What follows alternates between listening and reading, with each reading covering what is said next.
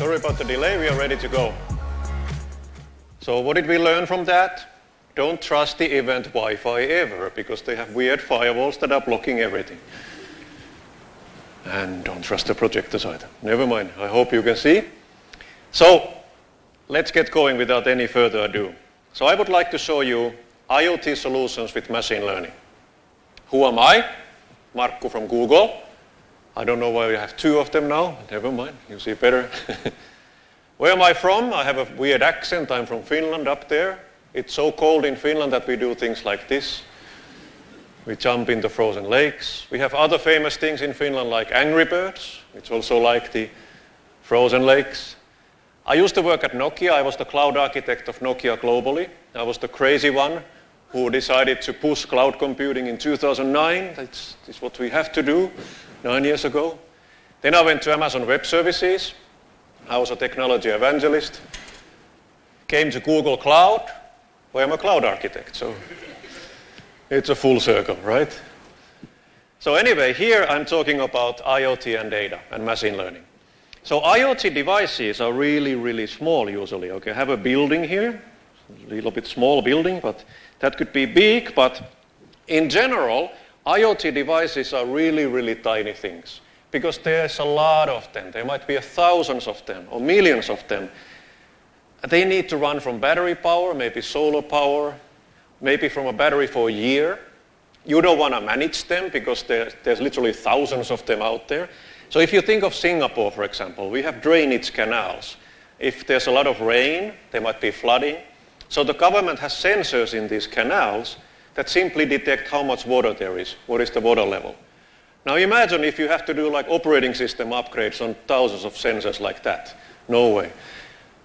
And how do you power them, etc. So most of the IoT real use cases in the world are kind of like industrial internet or machine to machine. Really tiny sensors. That's an ESP8266, I think. That's about $3. Let's say $2 to $5. So the unit cost is super small. They are very, very weak. They can only do very simple things like read a sensor reading and control a motor like open a door. But that's the beauty of it. They don't really have an operating system. Most of them don't have. They just run a binary forever. That makes them super reliable.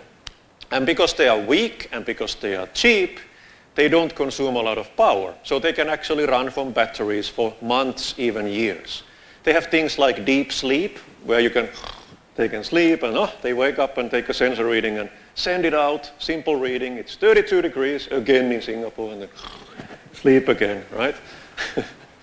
So there's a lot of data coming. Why there's a lot of data? Because you might have thousands of these devices. When they're all sending data, you already have big data. Now, if you want to manage this data manually, it's kind of difficult, not that good, it takes you a lot of time. So it's much better to let robots handle it, automation. So this is one way of doing it. You connect your devices securely somewhere. Cloud is one way. You can have your own data center if you want, but then you have more hassle. Anyway, you connect your devices securely somewhere. Why? Because the devices can't handle the data. They can't do processing most of the time. The second thing is that you want to collect the data centrally somewhere, so you understand the whole picture. What's going on with all my devices? So that's why you need to, in most cases, get a big picture in the middle. So you collect the data securely, and then you do things like real-time analytics. It's not good enough to analyze tomorrow. Yeah, we know it was a bad situation. If you have real-time analytics, you can react. Like, again, the Singapore flooding canal. If the water level goes up, then you do some actions like, I don't know, they open some gates and the water distributes somewhere else. For that, you need real-time analytics. And then, one of the best ways now to actually get value out of your data is the brain picture on the bottom, machine learning. With machine learning, you don't have to do any more if, then, else kind of programming. In the old days, we always used to do, if the value is this, then do that. If the value is something else, do this. It's only okay for a few use cases. Machine learning is great at finding signals in your data. Us humans, we cannot really understand weird numbers coming from millions of sensors. It's just a random mess for us. Machine learning's best thing is it identifies patterns in the data. It's much better than traditional programming at identifying these patterns. It doesn't matter what is the pattern. It could be like a connected car where it can start noticing like gearbox temperatures going up and maybe some friction and torque differences in the gearbox. That can be used for predictive analytics, predictive maintenance. Based on these signals in the data, this weird data, we predict that with certain confidence, after a while your gearbox will break. That's a very common use case. So that's difficult to do with normal programming. The other nice thing about machine learning is that you don't have to program it in a traditional way.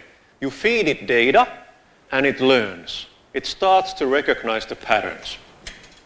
There's many ways of doing machine learning. You can do it on your laptop with things like TensorFlow that Google has open sourced. There are some accelerators available. You can stick them on your computer and you get like GPU or accelerated chips. Or you can run machine learning in the cloud. If you use Google Cloud for that, we have a service called CloudML where we have specialized hardware to run machine learning models. Your models, but they run in specialized hardware called TPUs. TensorFlow processing units, the same ones we use internally. They're just more efficient. They run it faster and cheaper. And then with TensorFlow, real experts can write your own custom models. I'm not one of them. I don't know anything about TensorFlow programming. I have to learn it. I am a very simple developer. I can use these. Many providers or many software packages provide pre-built machine learning models. You know, there's the Inception image analysis machine learning model and YOLO and these. And for example, in Google, we have some machine learning models that can give you value with a simple API call, like translate this text or understand what this person is saying in this speech, change it to text, or what is in my video feed? Are there cars? Are there trees? Are there animals? So they are very easy to use without programming. How do people use machine learning? This is the global fishing watch. Those light dots, they are fishing boats. So they do things like, big data analysis and visualization of fishing boats. But they actually use machine learning. So they track the boats and they have made machine learning models that detect, based on a movement pattern, what kind of a fishing boat this is. So that's pretty interesting. And then they can do things like that. We want to eat our own dog food or drink our own champagne at Google, so we have very large data centers. They have cooling and heating and whatever, a lot of things that are consuming energy. And then, waste heat is just waste. The data centers should be very efficient so that they are green and everything. So we have been tuning them manually for years and years. Then we wanted to try, how about machine learning? What if we feed all these sensor readings from our data centers into a machine learning model? Could it optimize the situation even better? Make our data centers more efficient? Well, yes. They did an experiment, and the machine learning model improved the efficiency of the data center by 40%. That was just shocking internally at Google. And self-driving cars like Waymo, etc., those cute cars, they are basically IoT devices that use machine learning in real time to understand things like the LiDAR and all these things. Very crucial, of course. So I wanted to build one. So this is the first real demo I will show you. I don't know how to build a Waymo car. It's a bit beyond my abilities. So I built this. It's a connected car prototype for one of our automotive customers. I wanted to show them an example. So I wanted to have a modular powertrain. So I used Lego. It's modular. So there's a modular powertrain here, very simple. And it has an ESP8266 microcontroller here. So very, very simple $5 chip here. And then there's an accelerometer here, so it knows the position and g-forces in 3 axes, x, y, and z. Its license plate is G00613, of course. I'm trying to do some lead speak here. So let's see how this works. what did I actually build? I have the car here in my hand. It's connected securely. In this case, it goes through a gateway, this Raspberry Pi here. And it's connected securely to the cloud, and it's got real-time analytics and stuff like that. Let's see how it actually works. So I've got the car here. And if we go to that gateway Raspberry Pi here, then I will just show you one thing. We have way too many cables today. Just bear with me 1 second. I will show you how simple this is to configure these devices. So we take our connected car and we plug it into my machine. And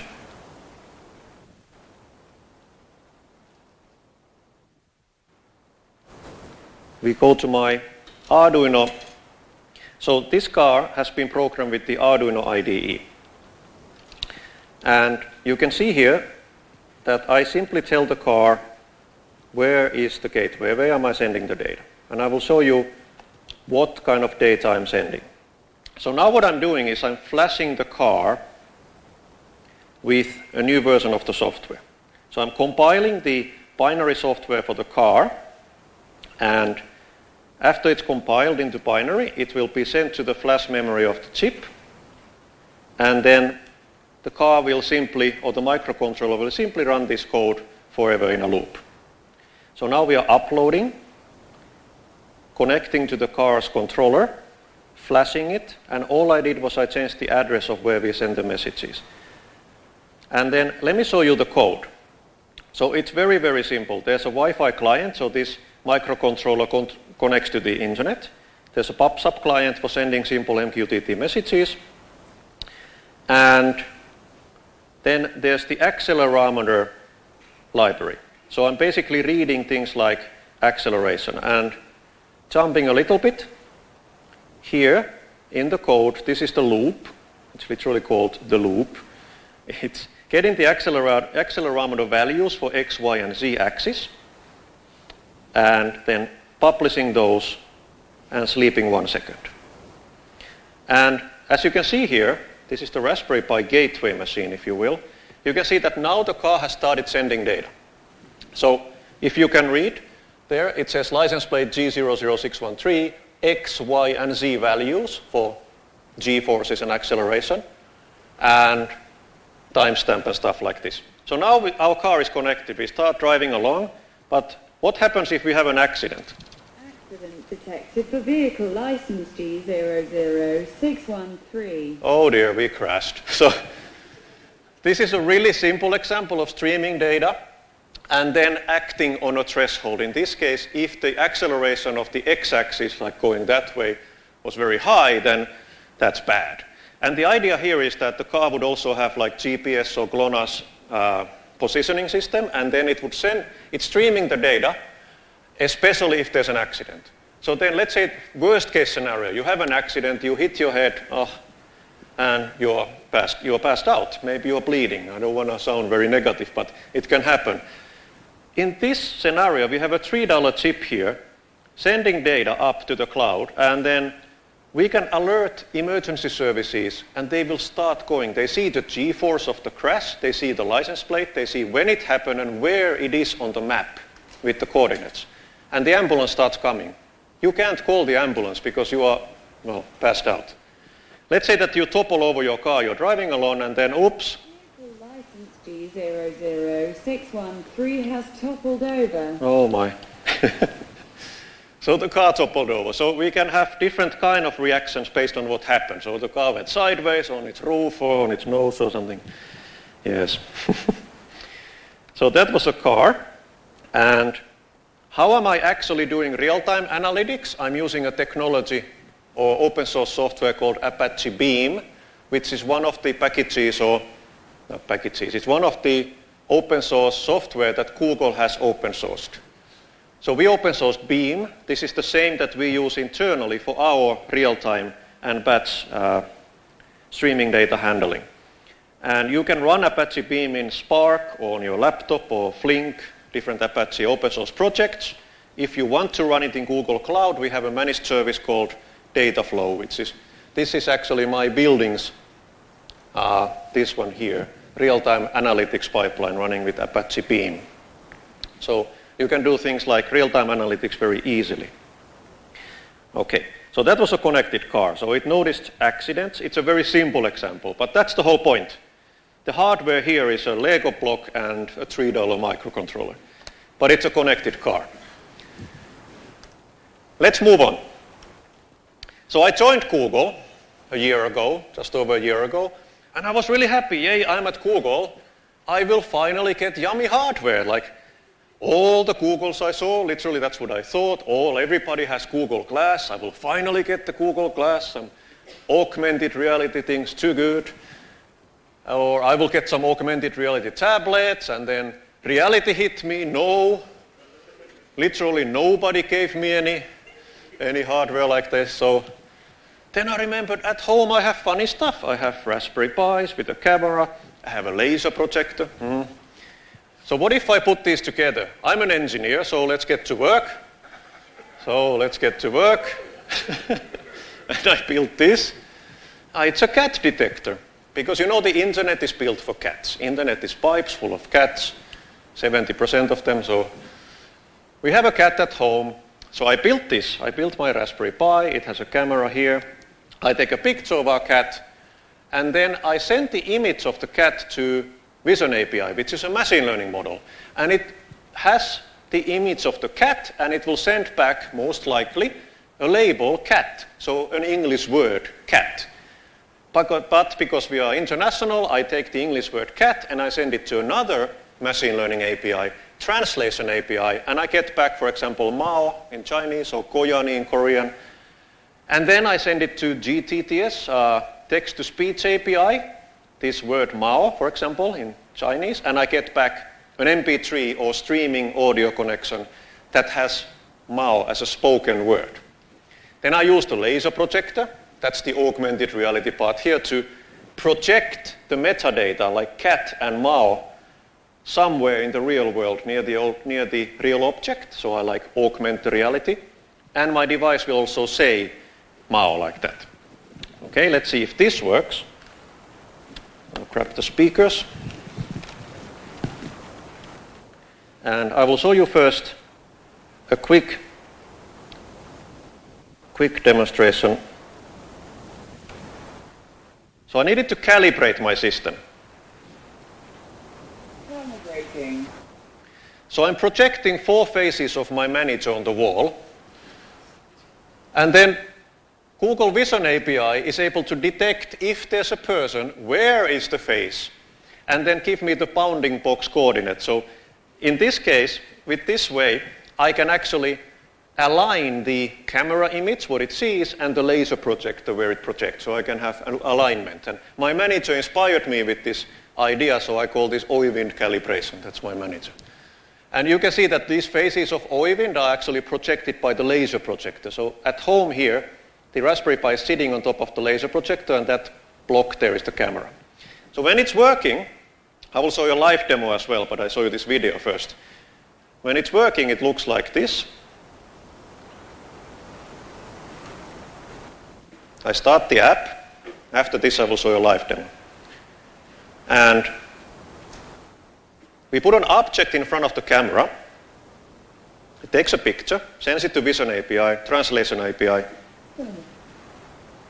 Japanese. Change the language, because it's just one API call difference. Panda. Chinese. And see, the laser projector is projecting in English and in another language, and also speaking through the Raspberry Pi. Hindi. This was the biggest problem. How do I write Hindi fonts? Honestly, the biggest programming challenge for me was finding the font.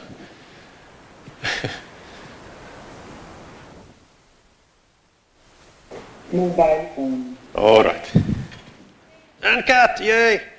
The real cat refused, of course, because they are the master race.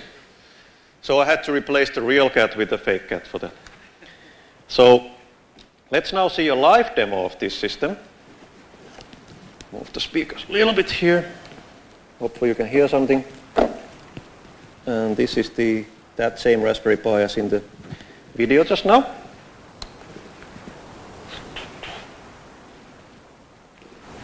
This one, I think. And now here I don't of course have the laser projector. I'm connected to the venue projector here, but it looks the same.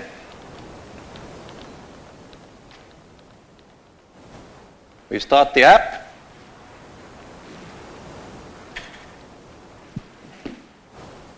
And then let's do the hand first. So this is now a live feed through the Raspberry Pi. We can see the same as the camera. So that's my hand. We take a picture. And goes to Vision API, Translation API, GTTS, 3 APIs. Japanese.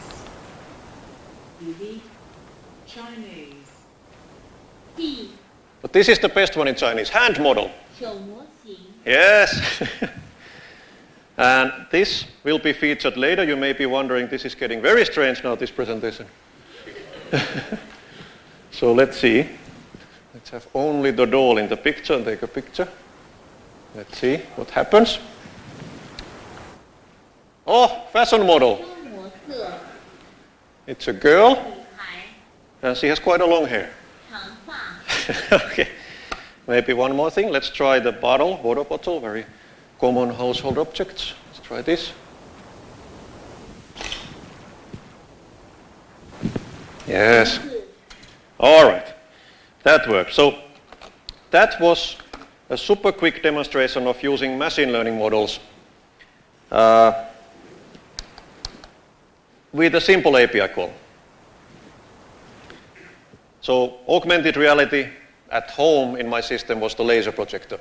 I will quickly show you how fast it is to actually call machine learning APIs. So this is the software running on that Raspberry Pi. For that demo you just saw, it's 367 lines of code.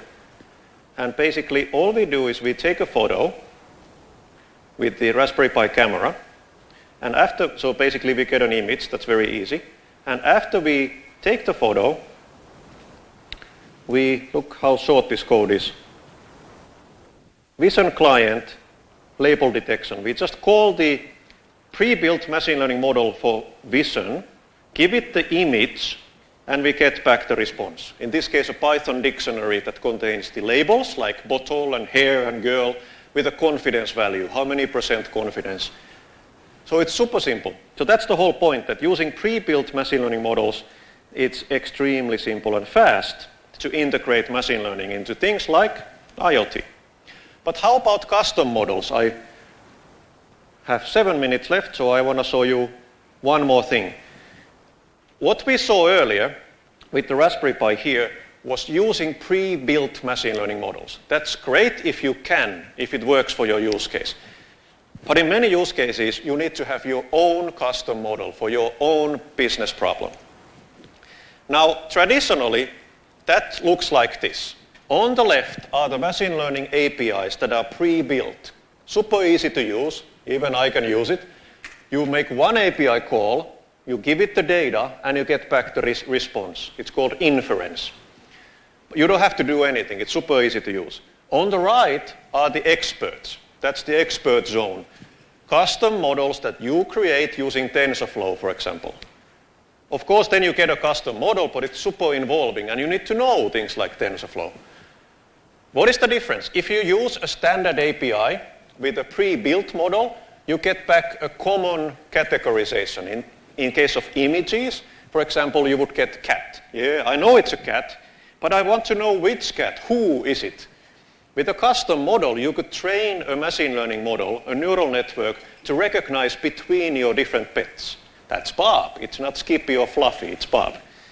So that's good, but it's kind of like this.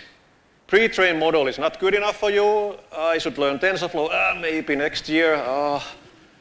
Ta-da, how about AutoML? Yay. So AutoML is something new. It's a new idea, which is kind of a cheat code, and I love cheat codes. With AutoML, you get a custom model without having to know TensorFlow. I still recommend you learn and I learn TensorFlow, but meanwhile, we can use things like AutoML. AutoML is kind of inception. It's literally machine learning models creating machine learning models. Yes. So we have something called the meta learner. That's like the AutoML itself. That's trying to create a model for you. And it does this by spinning up baby models and then optimizing and tuning them and selecting the best performing model. That's, in this example, the one in the middle. So it does all the heavy work for you. It does this hyperparameter tuning, which I don't even know what it means. You get as a result a custom model that you can use. And there are a couple of things to learn there. AutoML uses something called transfer learning. So if you think of images, we already have the image machine learning model that we used earlier. The image model already knows the difference between cats and dogs and trees and dolls and bottles. Your images are probably not that different. So what we can do with transfer learning is that we take the existing model, the deep neural network, and replace the last layer. The last layer is the one that gives the categorization. Which one? Is it a bottle? Is it a girl? Is it long hair? You replace that layer with your custom labels, with your custom data. So that's a kind of a cheat code as well. The lower levels of the model already know the difference between a cat and a dog and a tree. So we can use those. And then learning to learn means that there's the meta learner, which is the big model, spinning off these baby models then and selecting the best one. And because it's done automatically, that makes your life easier. So, well, we have a service called Cloud AutoML, but the concept is the same. This is a generic concept. You give this service example data. So basically, in case of images, for example, you give it a lot of examples of handbags. These are all shoes, and then these are all hats. You just feed it like labeled data, and it learns to recognize between those. When it learns the recognition, you have your own model, and then you call your own custom model with your categories. And then you get back a response. Yes, that's a shoe and that's a handbag, without TensorFlow coding. So that's my last demo. You may be wondering about this. This is my smart-ish building. This is a smart building. So it's supposed to look like a skyscraper. It has a lot of sensors. It has temperature, humidity, UV, air quality. It has lights and a door. It has two brains. It has an Arduino, which is great for the analog things. So many of the sensors are analog, and the lights and the door motor are analog. So Arduino is good for those. Then there's a Raspberry Pi, which is a generic computer. It's connected to the internet, to Google in this case. And the Raspberry Pi is also controlling the Arduino with a serial cable, good old serial communication from way back when. And the architecture looks like this. We've got our building right here. The Raspberry Pi is the connection to the internet, secure connection. It does real-time analytics, etc., just like the car, actually very similar pipeline. But there's one more difference. There's a camera here. There's a Raspberry Pi camera, and I wanted to see if I could make an entrance camera for myself which recognizes my friends, that, hey, your friend like Jan is visiting. Hey, Jan. So I wanted to try if I could use AutoML vision for that, because I wanted to learn how to use AutoML. So for my building, I wanted to build this entrance camera. And I will very briefly show you the AutoML. So it's super easy to use. The idea here is not to plug the product, but it's to show you how AutoML as a concept works. You give it a lot of data. So you give it training data. You import somehow the data. And then you specify your labels that you're interested in. So in my case, I have 3 labels. There's this one, Barbie. So I uploaded pictures of Barbie. My manager thinks this is somehow very creepy, but I think it's funny. Then there's another doll, Jenny. These are my girlfriend's dolls. They are not my dolls. Just to be clear. And then images of me. So these are the 3 labeled categories of images I uploaded. Then this is my own personal TensorFlow for Dummies. I just press a button that says train, thank you, and I get a custom model. Literally, that's all you do. And then you can evaluate the success of the model. It gives you some percentages, how confident it is. And then you can do things like query. So you can use the model. So let's try. Let's try first by uploading that picture of Barbie and that picture of me first to the user interface. So these 2 photos. And I click predict. So I have my own custom model now in the cloud that I trained with those example images. And maybe the first request will take some time because the service is in alpha still, so it hibernates your models when you don't use them. So the first one might take a bit of time, but then the next one is fast. So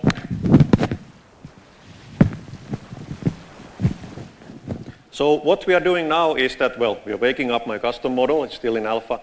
And then we are testing it first using the user interface here, the web interface. And if we are successful, so we are uploading 2 pictures, one of Barbie and one of me. Show you the photos again.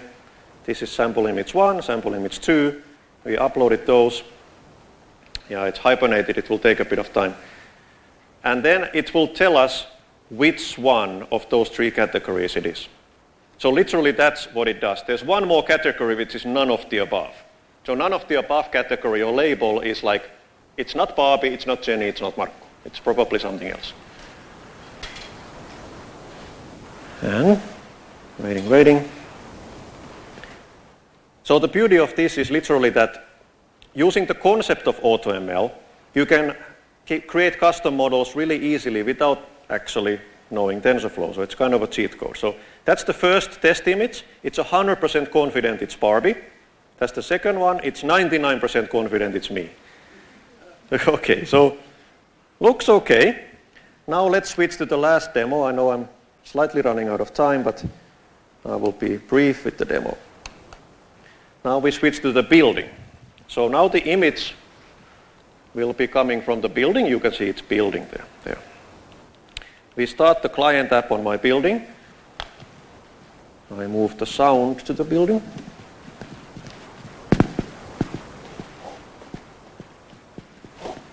All right. And then we boot the building. Yes. So I start the Python client app on the building Raspberry Pi. The Raspberry Pi is the brain of the building. Reboots the Arduino, so Raspberry Pi controls the Arduino for analog things, and then it connects to the cloud securely using its keys and certificates. Welcome to Google Cloud. So this is the user interface of that smart building, and now you can see it's reading things like air quality, air pressure, humidity, and temperature. It's pretty warm here, 30.3 degrees, and UV is 0 because, well, there's no natural light here. But then there's a funny thing. There is a camera and there's a doorbell. So let's try like this. Let's say that you have a visitor for your house and she presses the doorbell. And I just wanted to see if I can recognize my friends. Who is coming? Okay. So first, Vision API gives me the bounding box and I crop the image. Then the cropped image goes to AutoML. And if we are lucky, maybe it's still hibernated a bit, the first one might crash because my timeout programming is not correct in the building. This is a prototype. So if the first one crashes, which is 60% likely, I will start the app again. But I just want to show you that I actually use machine learning in 2 phases here. This is phase 1, where I use the standard Vision API. It actually takes a really wide-angle picture. And normal Vision API tells you that there is a person, and it gives the coordinates of the face. So then I simply take those coordinates, I crop the image, and then I send this cropped image to AutoML, which is currently sleeping. So we wait for it to wake up, and then the next one will work. I have asked the service team to please not hibernate my model so we don't have these demo effects. And there's the crash, yes. It's a predicted crash, so it's not that bad. Let's try again.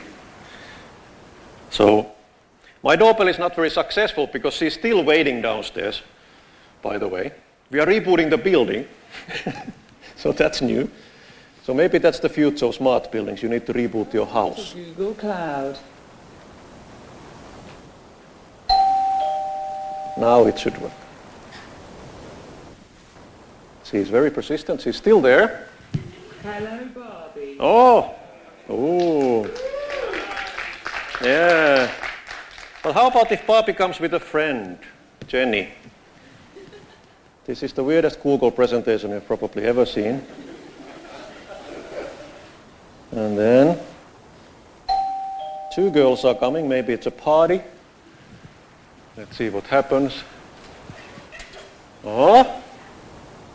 Hello, Mark. No! Oh! Woo! That was bad.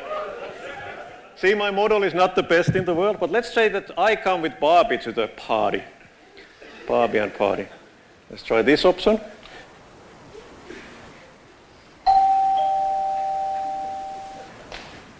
Okay, so I have a temporary girlfriend. And